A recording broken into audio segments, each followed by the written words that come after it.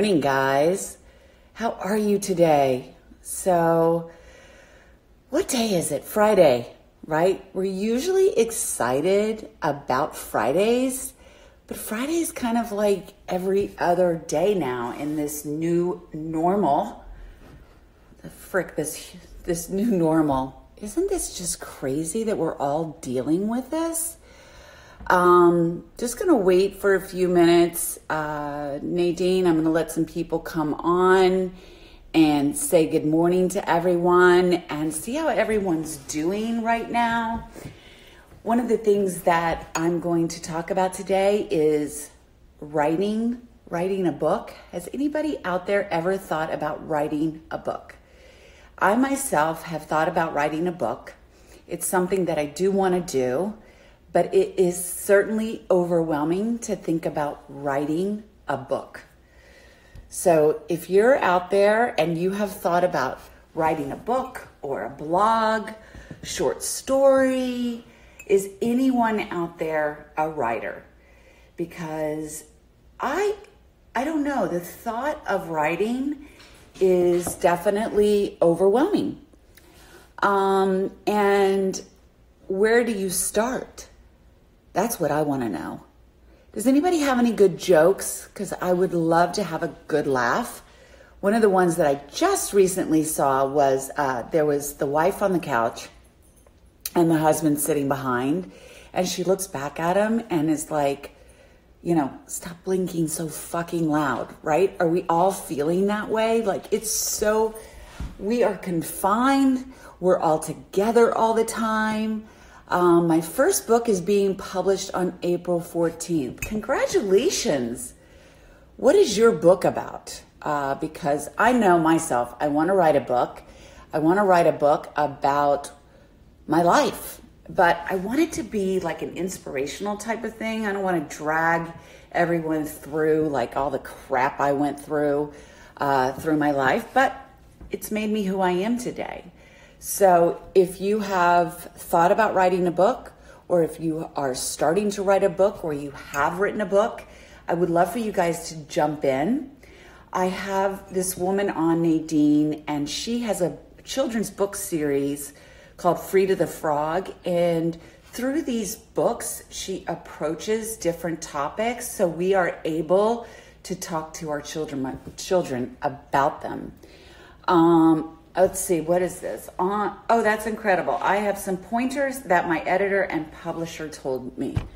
That is wonderful. So I am going to bring Nadine on. We're going to talk with her, see about how she has done, and maybe she can spark something inside of us, encourage us to do something, get started. And good morning. Hey, good morning. Hi, nice seeing you. So good to see you. You too. I grabbed another cup of coffee. Okay, well, I joined you here with my tea, so there. So it's just saying dog mom, right? The dogs out there, they're they're the ones benefiting the most out of us being confined in our homes, I think. Absolutely, and thank you for giving me an excuse to get out of my pajamas this morning. I appreciate it. So Nadine, you have written a series of books, but you're also a lawyer. Right. What does that look like today? Actually, it's good. It's we're able to do work virtually, help our clients virtually. So that's my other hat. It's working well. So let's just say somebody needs a lawyer right now. Can you reach out to a lawyer? And you said you're doing virtual court cases. Is that right? Yeah, the courts have gone virtual. The clients can participate by telephone. So it's I think most law firms have adjusted. All our staff went virtual. The courts went virtual. The clients can have phone conferences or video conferences with us. So I think we're just all kind of making do and adjusting. I think it's great. You know, right now in the news, all they ever talk about is COVID-19, and we do need to be informed. Right. But life is still going on for everyone, right? Right. We have all of these things that are happening to us, good, bad, and ugly, and we need to be able to reach out and know that we still have help that's available. Right. Absolutely. Yeah, no, it's great. I think most businesses are kind of on the fly learning to adapt because we have no choice, and sort of make, I mean, obviously, you know, first and foremost is everybody's safety, but then if everybody's safe, they're trying to kind of sort of make lemonade out of lemons, meaning just do the best they can with what they have. Absolutely. So we were going to talk about writing books. So on top of being a lawyer, you're an author of a series of books. Right. Yes. I have my Freeda the Frog series, which is, I have the 5th book coming out June 2nd for gay families. The books all address different either types of family situations or just real life stuff that kids go through. I'm going to actually be doing a virtual story time because I obviously had to cancel my live events. So kind of things change. We had to evolve. So I'll be doing live story time for 201 magazine and hopefully soon for Barnes & Noble National, and then just some other Freeda the Frog story times. Actually, the 3rd book, which is Freeda the Frog is on the Move, is about helping kids deal with change or any major life change. So that's kind of relevant right now. So that's the first book I'll be reading. That's wonderful. And right now, with parents at home with younger children,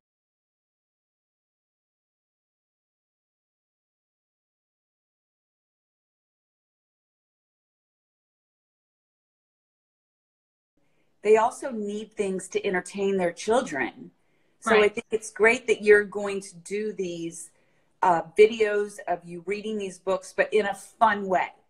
Yeah, we're going to experiment. My first time using a green screen, so I might look a little dorky out there, but we're going to try to make it as fun as we can. I think that's great. So how many books? You have 5 books. So tell us what each one of them are about. Sure. I happen to have them sitting right here. So awesome. The covers. So in this book, it's not really meant, just the series, not just meant for kids who are going through the situations, but for their friends to help them become a little more aware. And to sort of present these either types of families or real life issues in a non doom and gloom kind of way, so that kids can feel comfortable talking about it. The first book, which is Freeda the Frog Gets a Divorce, we meet the characters. Freeda gets divorced, and the kids understand what that means, and that, you know, mommy and daddy still love them. Yes. And then we have the second book, which is Freeda the Frog and Her New Blue Family. And Freeda meets a blue frog who has a blue tadpole, Jack, and they get married and they become a new blended family. So it's just discussing diversity and just blended families of all types. Mm-hmm. And then, like I was mentioning before, we have Freeda the Frog's on the Move, which is the family needs to move to a bigger lily pad in Port Frogify, of course. Yes. And they need a bigger lily pad. They move, and the kids are not exactly thrilled about changing schools. So it's helping kids deal with any kind of major life change or issues, and just kind of the change doesn't have to be so scary. That's kind of the point of it. And then Freeda the Frog says farewell to her fish is just the family gets a new pet fish, and unfortunately Goldie the fish gets sick and passes away. So it's dealing with death, right? Right, deal with their feelings surrounding love and loss. And then in our new book, Freeda the Frog and the Two Mamas Next Door, which I don't have yet. Yeah. Available now for pre-order, but it's releasing June 2nd. That book is, they meet the two moms on the lily pad next door, and Irene and Morgan. And the kids find out that families are not, or parents are not always a mom and a dad. Sometimes they are, but sometimes it could be a single parent. It could be two moms. It could be two dads. So we're having that in time for Pride Month. I think that's wonderful. Thanks. You know, I think with kids, a lot of times, you know, we say, oh, they're resilient, they'll get through it, and this and that. But, you know, children have a lot of emotion, especially like even what we're dealing with right now, the trying to understand it, you know, trying to adapt to it, right, just like us. And, you know, for us, we're all handling this in a different way. And I think that when we are doing that, we're pushing that on our children. And I think it's fantastic that these real life issues, that you're bringing them alive in these books so you can address them in a way that's understandable. Right. Thank you. Yeah, that's where we're trying to kind of, like our tagline on our website says, helping families of all species, one tadpole at a time. We're Yeah. trying to get the word out, and just kind of make these conversations, which some people feel might be, you know, taboo or just uncomfortable to talk about, to just make it mainstream and sort of like no big deal. No big deal. And Right. exactly, and it shouldn't be. But let's talk about writing a book. Like, what even sparked that inside of you? So I've always been, I guess, creative. I took art classes growing up. I liked writing, poems, short stories, that sort of thing when I was younger. I kind of knew in the back of my mind I wanted to be a writer of children's books.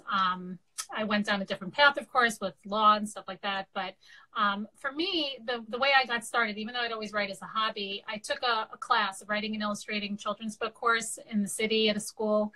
And it kind of taught you start to finish to how to write a book. So I would say to anybody out there who's really serious about writing, not just for a cathartic reason, but just to really work on a book, it's good to take a course and educate yourself on kind of the background stuff on how to. Beyond that, you know, for me, it was very easy because I talked about something that was relevant to me. It was something that was going on in my life, which was my mom, Freeda, who's the original Freeda, was getting divorced. So it kind of made, I tried to, because I like to try to joke around and stuff. I tried to kind of, in a lighthearted way, talk about Freeda the frog getting divorced. Mm-hmm. I never did anything with it until many years later, when, unbeknownst to me at the time I wrote it, I got married and got divorced. And there weren't a lot of books out there, in my opinion, that spoke to kids on a level that they could relate to, that wouldn't scare the heck out of them about divorce. Right. So I was fortunate to get a publisher, and I was able to get that first book started. So I would say to anybody getting started, I mean, the first thing after kind of, you know, doing your research, doing your homework, is either writing about a topic that really you feel strongly about, that really speaks to you about, or that you can relate to on a personal level. So it's kind of just a natural, you know, the words sort of flow out naturally for you. It's not really a struggle to come up with what you want to write or talk about, because it's just happening. It's happening to you. It's something you feel in your heart that you can just get out on the page. So for someone that is considering it very strongly, and I myself am one of those people, it can become very overwhelming. Like, you know, do you sit down and you just start writing it, or do you jot down a journal, and then as things happen, you know, you build upon it? Like, how do we start? That's a good question. So first thing I would say is try to find a quiet spot where nobody's going to bug you and you can actually focus and think, which is very hard to do, especially for most of us that are parents and juggling work and everything else. That's hard. But if you can find some quiet time, that's the first thing. For me, you know, everybody kind of has a different style. So what works for me may not work for everybody else. But for me, I sort of, a few months before I'm going to actually get the pen to paper, I sort of start thinking through the story and what I want to say and how I want to say it. I also try to do some research. So for example, so each of my first 4 books were all topics that I and my family went through, so I was able to easily write about it. Yes. The 5th topic that's coming out for gay families, I just felt it was really important to get out there. And moving from New York City, where there's a billion gay families, and we had a lot of gay, friends with gay parents, I moved to the suburbs. I found it very jarring that my kids had one friend with 2 dads. So I just thought it was an important topic to get out there, and especially with Pride Month coming and stuff. But at the time I wrote it, I didn't have anyone in my family, immediate family, that was gay. So I started doing my homework, which I recommend if it's not something you can relate to. I started talking to some gay friends, some of who had kids, some of who spoke to me from the perspective of a adult who, as a kid who's coming out, didn't feel that they could talk about it. Right. So I kind of did my research in getting their feelings and how to tell it in the appropriate way. Now, this is a mainstream topic, obviously. Unbeknownst to me, at the time I started writing, my oldest daughter ended up in the midst of it, writing the book, coming out to my husband and I to tell us that she was in a relationship with a woman. So, so you did have that in your family. So I ended up, I had not planned, didn't know that, but it ended up being relevant to me on a personal level. So I did my homework. But for example, for the next book, I'm going to, for me, my series, each book picks up where the last one left off. I'm going to have, it's going to be on adoption. We're going to find out that they have a friend who's adopted. So I can say with confidence, I have nobody in my family that's been adopted. Yes. So I have several friends who have adopted kids. So I'm going to do my research and speak to them to kind of get out sort of a little bit what they went through and the emotions and what they would want to tell if it was their story. So that's wonderful. Just want to say, someone made a comment here. I'm a former divorce attorney turned writer as well. I teach mindfulness and meditation to kids and parents exactly because what you are sharing. Oh, nice. Yeah. Thank you for sharing that. And actually, we have something in common. The person who just said that, because I used to teach kids yoga, and I still teach restorative yoga. And I think getting kids to be mindful, however you can, whether it's telling stories through yoga, meditation, it's just so important, because a lot of us just kind of like go through life, just without thinking about it. And it's really, if you can like pause and stop and think, it really, I think, is great for everybody, but especially kids. That's one of the things, and it always comes up, especially with a lot of people that are doing things about the being mindful, meditation, yoga, and what can come to you from that. Right. I myself, I do meditate, and that's something that has helped me through my healing process. That was a big part of my healing process. And now I try to quiet my mind for ideas. And just I took a little time to meditate. One of my favorite people to listen to is Abraham Hicks. I don't know if you've ever listened to her, but she talks about your vibration and lifting your vibration, and the different steps and receiving the ideas from the universe. And so I quieted my mind, and I had this incredible idea of a new show. So it's really incredible when you take that time to quiet your mind. And I don't care at what level you're at, what you can draw from that, and the positivity that you can draw from that. And for children, just learning to breathe, and a coping mechanism, right? A tool. Right. I completely agree. I think that's great. And I think it's great that you do meditation, and that what you share with your followers is amazing. Me being one of them, because I think it's really, I really like that you speak from the heart, and it's things that people can relate about. I actually, for those of you who don't know her page, my friend Tara Natalie, who you're friends with too, Tara Natalie, THARANATALIE. Her page is great. I've been starting every day. She's doing this thing called Daily Meds, where she has a 15-minute meditation, and it's amazing.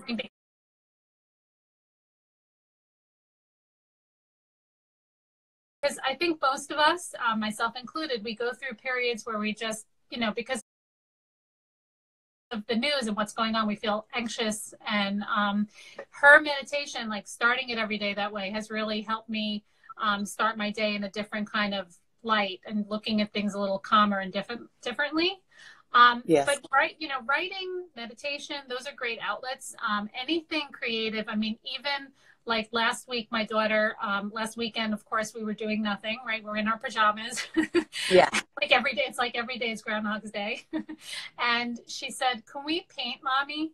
And I hadn't done that in years. I said, "Sure." And we started painting. And I definitely did not make a Picasso-like painting, but it didn't matter because we had fun, and it was a great release. And, we both just felt really happy and calm after. So writing, painting, drawing, meditating, anything you can do that's just kind of an outlet from the news and the chaos that's going on around us, I think is really great. It's very cathartic. It definitely is. So let's say you've got your ideas, like you were talking about, and doing your homework. Like, how do you even start to look for a publisher? So that's definitely a challenge, especially if you're not a celebrity like I am not yet. Until Freeda becomes like the next Barney, we're not there. So it's difficult, right? Most people, if you're not connected, if you're not already famous, it's hard to get started.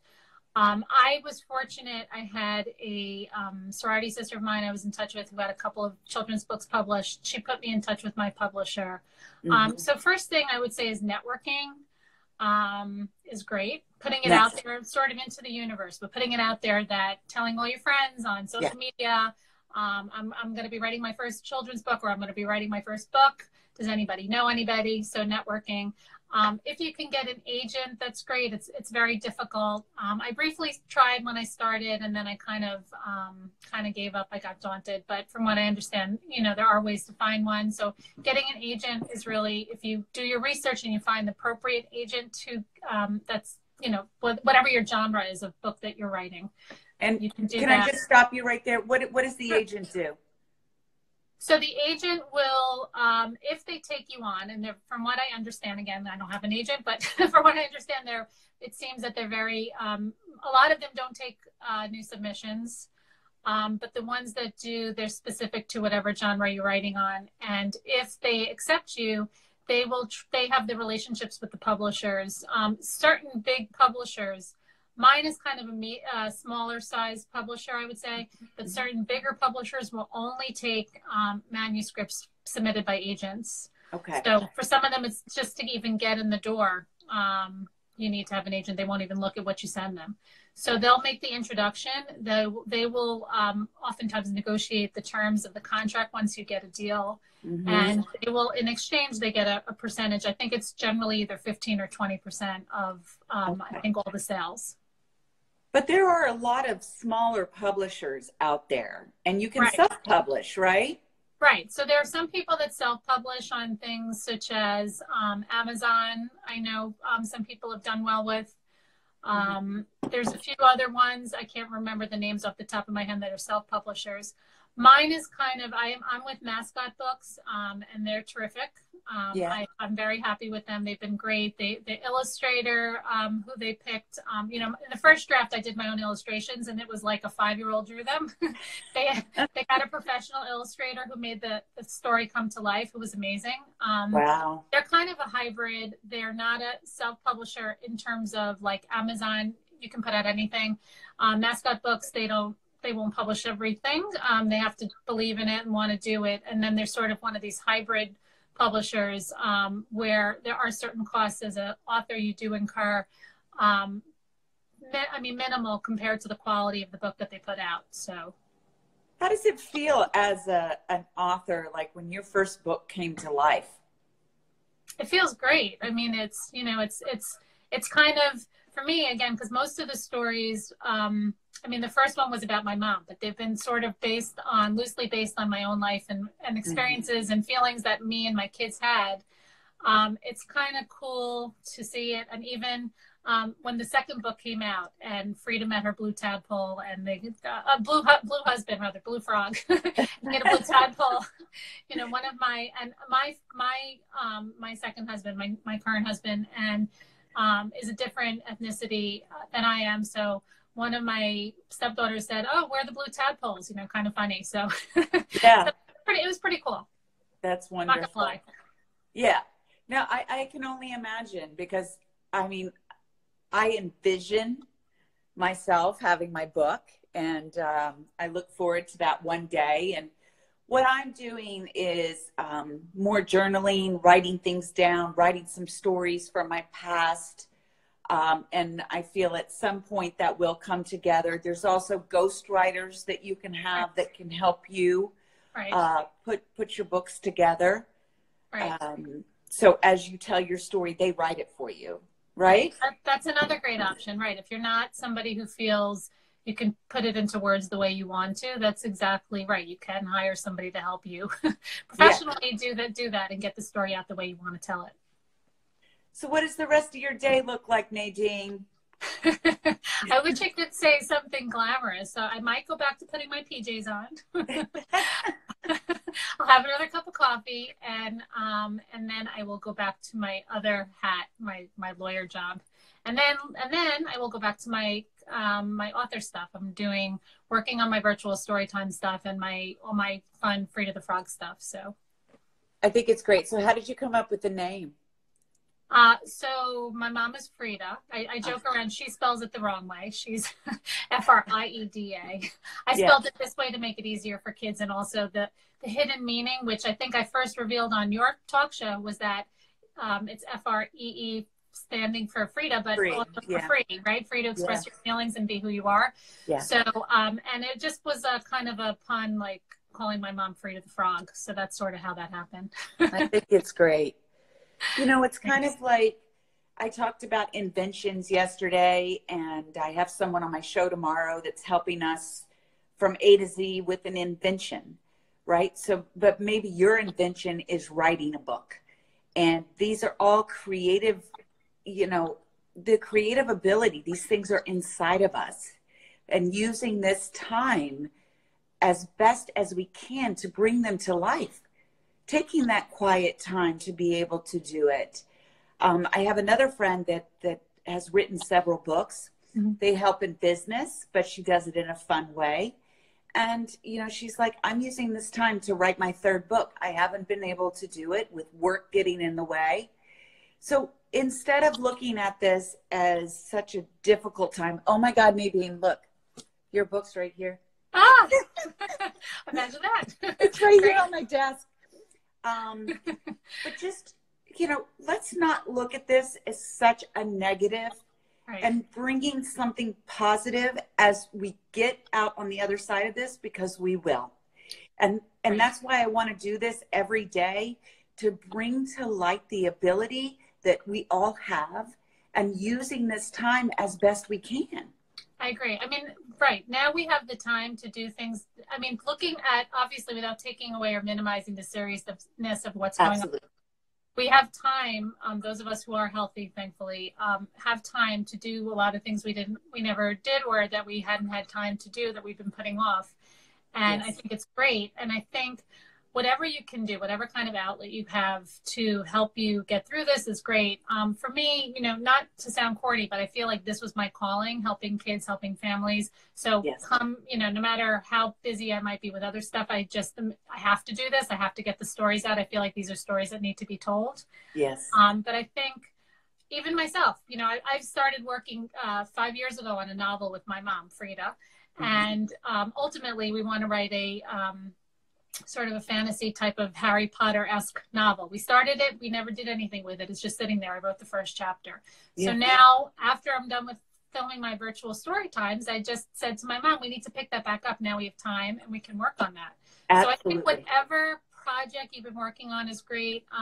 Getting your kids involved is really great. So kind of try to find a positive in all of this, mm-hmm. Find time to do these things. And honestly, and I'm not just saying this because on your show, but your show is really helping a lot of people, kind of remind them of what's important and to get out there and to try to inspire people to kind of do what they can now. Thank you. Thank you. I do. I want people to live their happiest lives. Right. Like we all have the ability to do it. It's just finding what it is that makes you the happiest. And maybe there's some healing that needs to happen and then for you to move forward. But we all have that capability. And I just want to thank you so much for coming on and inspiring us. Thank you. Thank you for having me. Always happy to be on your show. So thank you. Thank you, Nadine. And good luck with everything and the novel and the launch of your next books. Tell Freeda the Frog, what's the next one? Oh, the next one, and it's on my website, freedathefrog.com, is Freeda the Frog and the Two Mamas Next Door. So come June 2nd, get excited, and they'll be on Amazon and a bunch of other spots. So thank you. So these are great for teachers, for families. Yeah, therapists. Tools for, right, exactly. They're for the kids, who's my audience, but it's also meant to be tools exactly for teachers, for psychologists, for parents, to just kind of open up the conversation and keep it going with these kids. Absolutely. Thank you again, Nadine. Have a wonderful day. Okay, bye, you too. I'll see you. Bye. Bye.